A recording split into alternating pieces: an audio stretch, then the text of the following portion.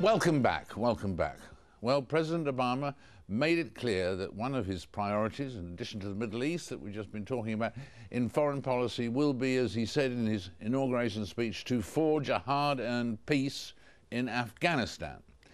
We heard earlier, we were talking about George Mitchell as envoy to the Middle East, and now we heard last night, in fact, that President Obama has appointed former UN Ambassador Richard Holbrooke as a special advisor on Afghanistan and Pakistan. And I'm joined now from Islamabad by the Pakistan Foreign Minister, Shah Mahmood Qureshi. Mr. Qureshi, welcome to the programme. It's good to have you with us. Thank you. What difference do you think it will make to Pakistan, the fact that the president is now President Obama and not President Bush? One factor is, we've just heard the point about Richard Holbrooke, but in what way will it make life different for you, do you think?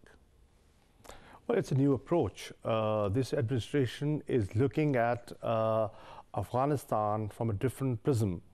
They're talking of a more comprehensive approach. They are talking of a regional approach. They are talking of, not just the military solution. With the military surge, they are recognizing the importance of civilian surge, economic development, political engagement, and that makes a big difference. And so that takes the whole problem, you mean? It tries to find a solution that would be lasting, rather than just a narrow military solution? Absolutely. And you would hope, presumably, that the bombing raids that the United States did on border areas of Pakistan will cease, you would hope, would you? Well, see, we have a point of view, and our point of view is that they have been counterproductive. They have alienated the people because of the collateral damage that comes with those sort of raids and attacks. And we are trying to give ownership to this entire fight against extremism and terrorism. And we have also now analyzed and seen the accuracy, and the results are questionable. So I think there is a need to sit and review this strategy. And in addition to reviewing that strategy and the different way of approaching the problem of Afghanistan, are there any other changes, amendments to American policy in your region that you would hope that President Obama might embrace? Well, one positive development that has taken place since this democratic government has come into office, and that is the new environment between Afghanistan and Pakistan. Our relations have improved considerably. There's more trust, there's more confidence, there's more political engagement.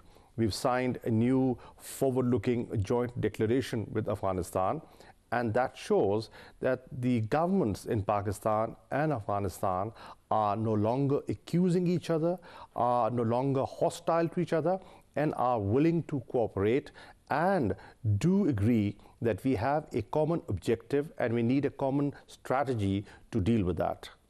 And do you think as well that the US help, US intervention in Kashmir could be helpful? Well, that was a very interesting connection that was drawn by the Obama administration. And the fact that they have now appointed Mr. Holbrooke as a special envoy shows that they are interested in in deepening the cooperation in this region, and their approach is regional.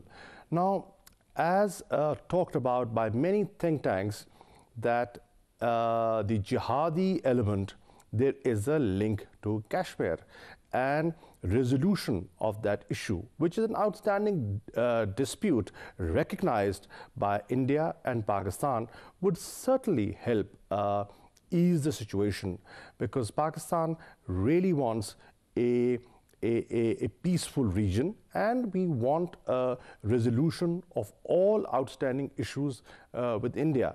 This government has been approaching India with a very constructive approach. We want to normalize, we want to open up trade, we want to increase people-to-people contact, and we want a friendly, neighborly relationship. And in terms of the relationship with India, obviously Mumbai didn't help, obviously. As you say, the President of Pakistan has put forward some very positive statements towards India and so on. Presumably the outcome of the situation on Mumbai, you expect, will be that many of them were Pakistani-based militants, but that there was no government involvement in the attacks in any way. That would be the summary of the situation on Mumbai, would it? See, it's now being recognized by not just India, by other international players, that the government of Pakistan, the state of Pakistan, and any institution of Pakistan was not involved. Now, we are not ruling out non-state actors. Now, if there are non-state actors, then we are willing to cooperate with India to sort of bring the culprits to justice. We have initiated an inquiry, and we will want to prosecute these people in a fair, transparent trial. And so that is you're volunteering to do that. And that would be a very important resolution in terms of relations between India and Pakistan, wouldn't it? Mumbai and Kashmir, the two we've been talking about. I think so, because you see, I was in Delhi on the 26th when this unfortunate incident took place, and the meetings that I had with my counterpart were very productive. They were very engaging, very constructive. So if you take the Mumbai incident out, we were moving at a very good pace towards normalization. Unfortunately, the Mumbai incident has stalled the process, which we want started as soon as possible. So is there anything else at the moment that would speed it along? Anything else that the United States could do in that area as well? There is a new democratic government in Pakistan. Stability of this government, strengthening of civilian institutions in Pakistan. We believe that the new democratic setup in the US, in Washington, will strengthen democracy and democratic institutions in Pakistan, and will also recognize the economic challenges that this government is facing. There is a huge cost that Pakistan has paid in human terms, in economic and financial terms. Unfortunately, enough attention has not been paid to it in the past, and we expect that this government has in its initial contacts with us expressed their desire to triple the economic assistance to Pakistan.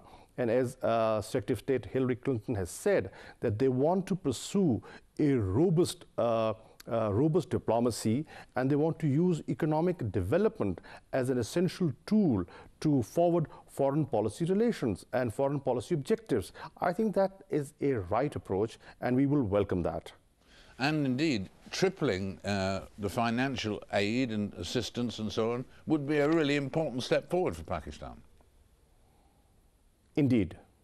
Well, we thank you very, very much indeed for being with us, Foreign Minister. It's been a joy to talk to you, and we look forward to welcoming you to the studio here when you're next in London. Thank you very much indeed. Thank you. I'll be joined by best-selling South African-born author Gillian Slovo in a minute, after the news headlines.